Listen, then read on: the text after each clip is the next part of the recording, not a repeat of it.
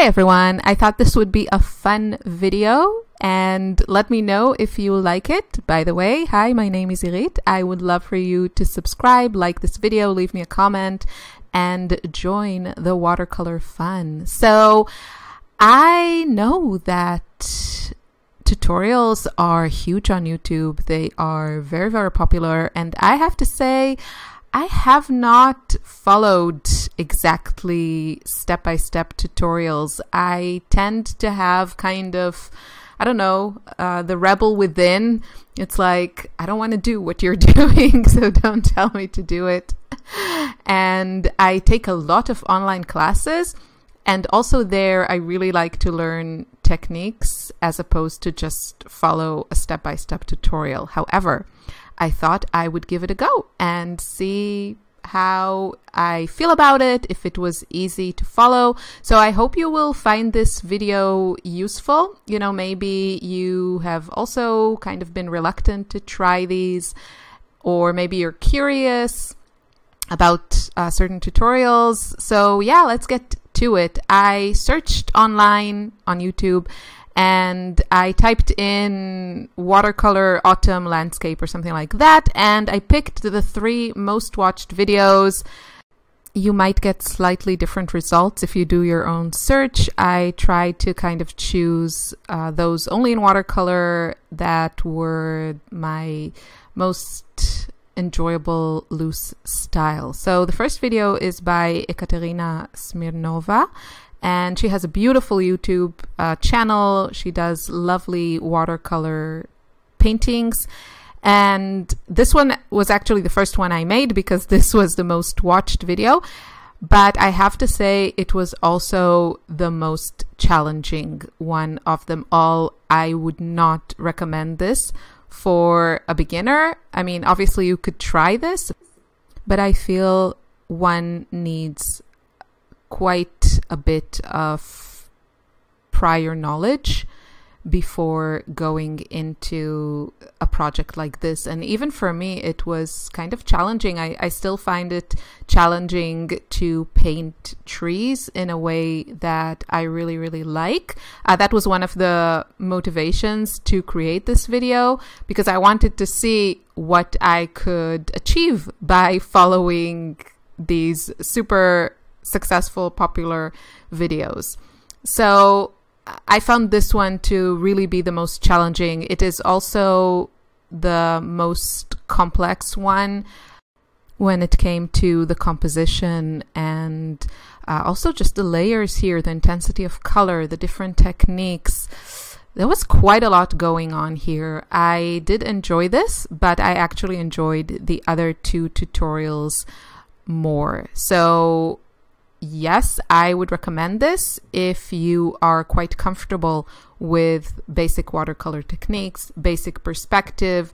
Yeah, that's all I have to say about that. I also found the pace to be quite fast. I had to pause it and go back quite a few times. I would really love to hear your opinion about such tutorials, if you try them, if you enjoy them, or if it's just something you enjoy watching. Many times I just enjoy watching and I don't actually paint along. And yeah, this was, as I said, pretty much the first time that I really tried to follow along. So I will list you below all the videos as well as all of the products that I'm using, the watercolors and the brush. I have to say I really love this brush. This one is from one of the Escoda sets designed or chosen or curated by Alvaro Castagnet. Gosh, I hope I'm pronouncing his name. I should really learn it finally, because I seem to use his brushes quite often. But you can see it's like this mop brush. It's quite big. I think the set comes with one that is even bigger. And even though my paper is not so big, it actually worked really well, and you can get also really fine lines with it, as well as those bigger strokes. It carries a lot of water, but yeah, you can still get that nice point. So I really, really enjoyed using it. The paint I wanted to use is by Aquarius. I think it's actually a mixture. I made a palette that is a mixture of Aquarius and a little bit of White Nights because I have full pans from both of these brands, and I really enjoy using them. They're beautiful, beautiful paint. I'm very into granulating colors, and I'm also using rough paper here. So that combination always gives very pleasing results in my opinion. Adding some details, as I said, this was quite challenging to follow, but it is a really well shot tutorial. It's very pleasing to the eye to watch her videos, and I definitely appreciate that. She has a very, clean table. She's always a struggle for me. There are only 5 colors, I think, so you won't need like a huge palette to follow along.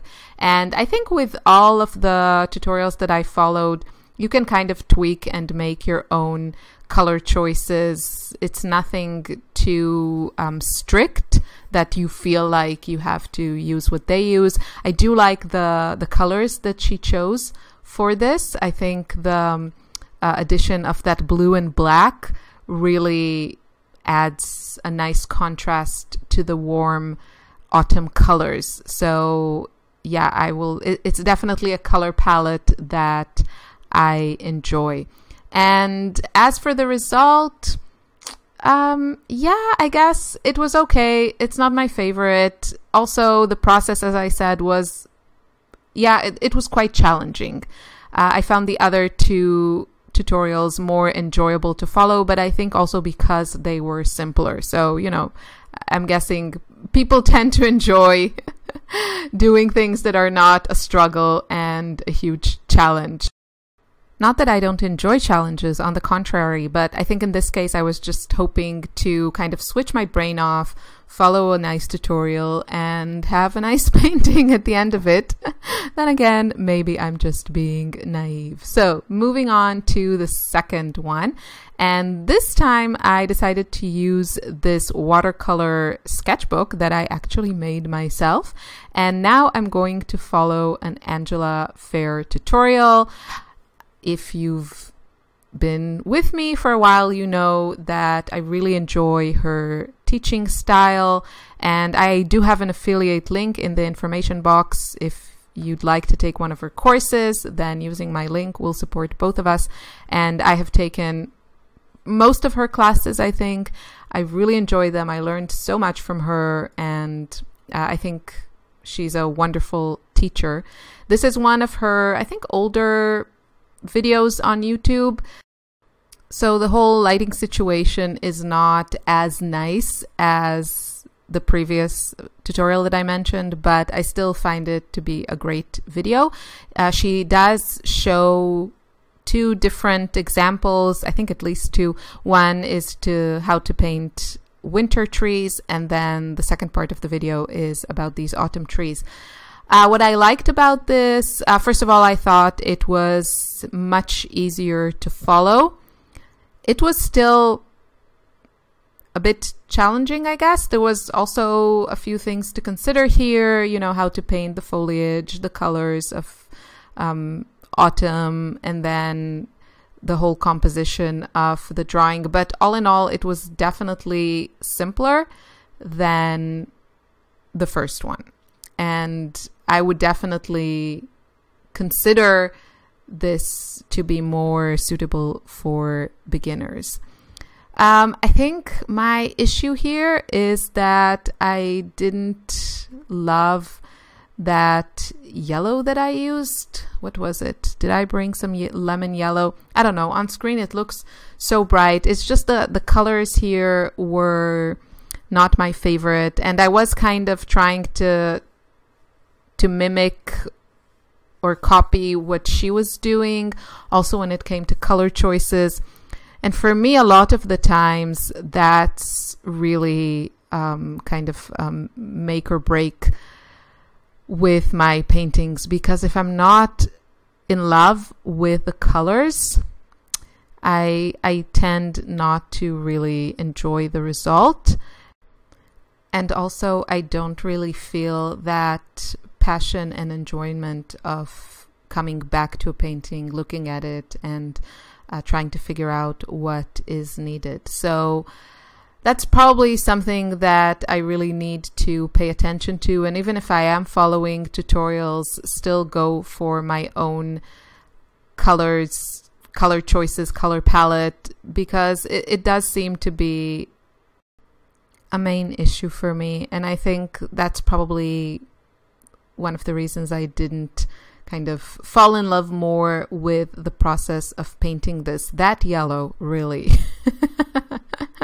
really bugs me. I think I just prefer my autumn colors to be really warm, focus more on those reds and really, really warm yellows, even touches of pink, and then of course purple and violet. I do love combining those, and here it was just too much of that lemony yellow and green, and yeah, but it was still fun. I really find trees to be challenging. I actually took one of Angela's courses that focuses on trees, and I need to go back into it and try again. It's just like all the elements seem to be a challenge, how to get the right texture, how to get the right edges, and especially sometimes that area where the trunk meets the foliage seems to be a real challenge for me. But yeah, what I felt enjoyable about the process of following Angela's tutorial was that I could kind of follow it, but also do my own thing.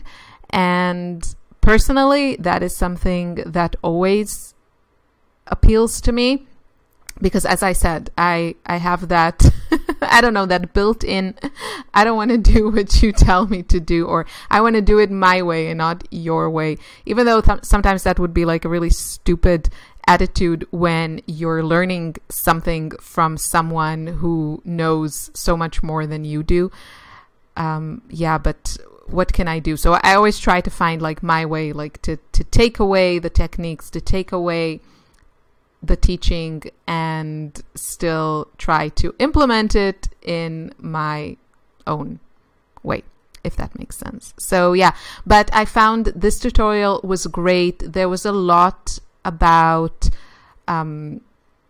color and a bit perspective, and just how to use color to create, you know, that perspective of having certain trees closer to you, and then some are more in the back. So there's a lot to cover, even when you're teaching something that wouldn't be considered like the most complicated, even though, yeah, landscape is such a big topic, and autumn landscapes are, you know, a topic within that topic. So there's always a lot to cover, but I thought Angela's tutorial did such a great job with kind of finding that middle ground of teaching quite a bit in a way that is non-threatening. I think easy to follow, even if the result is not incredible. And yeah, and still kind of let you do a little bit of your own thing, like let you make some of your own choices and decisions and have fun. I think another thing that wasn't great, I think the paper here, I'm not even sure which paper it is. For this sketchbook, I bound it myself, and I just used a bunch of papers that I had. So I don't even know what it is, but it's not, I didn't love it. Here I felt I was really struggling with that tree, and this is also where the point that I kind of went off on my own thing, and I thought I would try to add some more texture with this sponge, and it did work to some extent. But yeah, you know, that's what sketchbooks are all about, to make fusses. And I don't know who I was watching that said that you have to go in being prepared to fail. Oh, I think it was the Mind of Watercolor, because I found also a video of his that was kind of like a spontaneous autumnish landscape. And yeah, he was talking about if you go into a painting, you have to be ready to fail, like try things and then fail. So I would consider this one a successful failed experiment in painting some trees. But yeah, I did really get into it and really enjoyed it. So all in all, I think this was a really nice tutorial. Now, the third one that I followed, I'm just adding some finishing touches, so I don't think I have a lot to say about this. But there we go.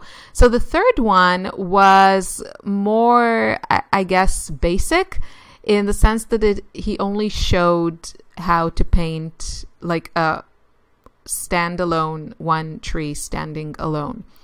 So in that way, it was easier to follow, although I do prefer to follow tutorials where I feel like at the end I have kind of something to show for it and not just like a whole finished painting, even if it's a bad painting, as opposed to like one tree. So that's what I kind of tried to do following this tutorial. You can see it's the Geoff Kersey, I think his name is, Watercolor Techniques, and he shows how to paint summer trees and then autumn trees using exactly the same techniques but different colors. The tutorial is really very beautifully filmed, so you can see the artist and then you get a really great view of what he's doing. It was obviously professionally done. And the explanations are very clear. The demo is really nice. However, when you attempt this yourself, it's not as easy, which I always laugh at myself when I say these things because obviously, you know, we're talking about people here who have been painting for decades. Developing such skills takes years and years and hours of practice. So obviously, it's not so easy, but sometimes, you know, you watch someone do something and you're hoping that there is some trick, some sort of loophole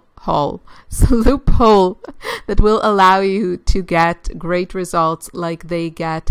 And it's never that simple, but I still learned quite a bit from that video. It was a really nice technique to watch. It does require good control of the amount of water that you hold in your brush. Also, the brush that you use and the paper that you use makes a difference, but he gives some really great pointers in that tutorial. So I really highly recommend checking it out. My kind of issue with such tutorials, not that I think they are not important or great to follow, is that I always want more. You know, don't show me how to just paint one tree because there's never just the one tree. Show me how to put it in a scene. And that's not something against this tutorial because you can find then other tutorials that teach you all those things that I mentioned. But I guess I just want it all. I want it to be easy and I want it to be simple and I want to sit down for my short amounts of painting times and create something beautiful and not feel frustrated. Is that so much to ask people? So yeah, but I did find his technique interesting and very effective. So I will definitely incorporate some of the things that he showed in that video into future paintings. I do highly recommend. I guess I would recommend all three that I did, although the first one to me is the least, it's not as meaty as the other two when it comes to the actual technique. It's kind of more, look what I'm doing and do the same without really explaining how to get there. I hope that makes sense. Again, I would really be interested to know your thoughts about this. And I know a lot of you paint in watercolor, and I know a lot of you are also beginners. So please let me know what you think about YouTube tutorials and which ones you like to follow, and if you find them to be enjoyable or more a source of frustration, or if you just enjoy watching because it's fun. I mean, I know I do. So yeah, I'd love to know. Value is such an interesting topic. Everyone keeps going back talking about value, and yeah, there's no getting around it. That it's quite an important thing in painting. And you see me now getting lost in the details of the foliage of the tree and forgetting about my trunk that is looking very, very in need of some blending. But I'll get there and I'll fix it.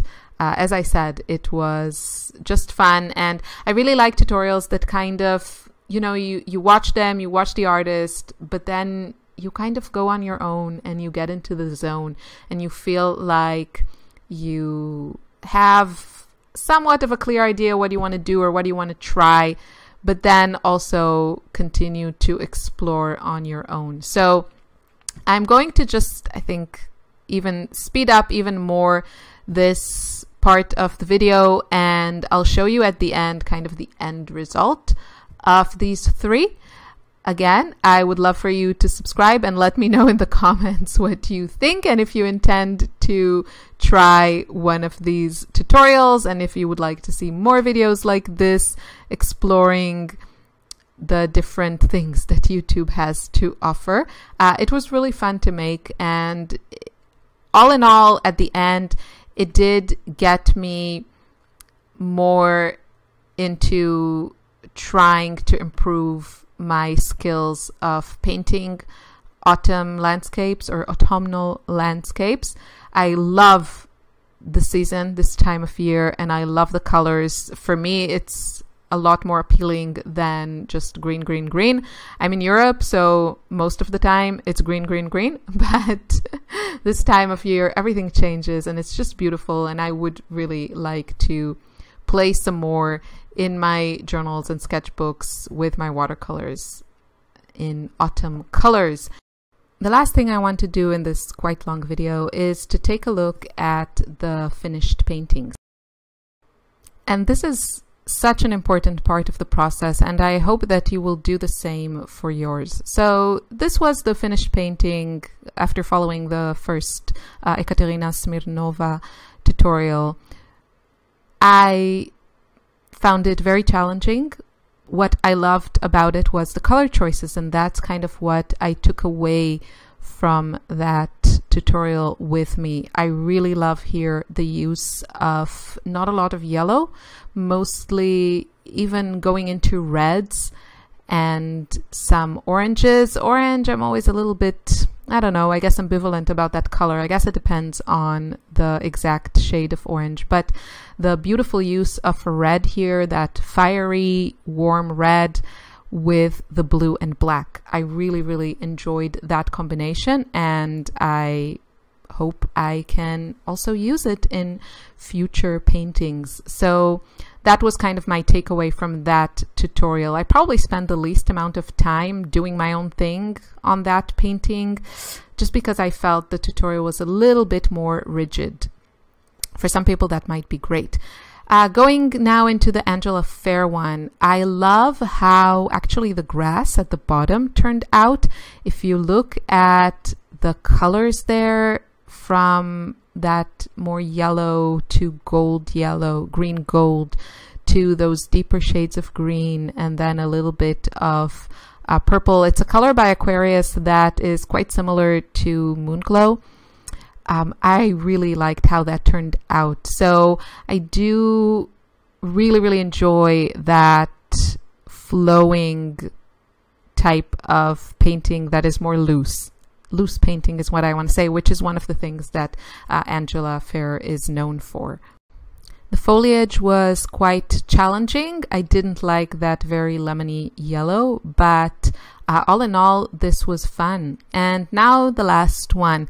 This feels overworked to me. So I much prefer that loose style to this, what I got here, but I do think that his technique of creating the foliage is really interesting, and I'll probably go back to some elements of it. I liked starting with that one layer of lighter color and then coming in with a darker color, as opposed to just like starting with a bunch of colors. I see the logic in it, and I can also see how that would make the tree look attractive. So yeah, I'm definitely happy that I watched that tutorial, and that brings us to the end of this video. I hope you enjoyed it. I hope you will feel inspired to grab your watercolors and try your own autumn landscape. See you soon. Bye bye.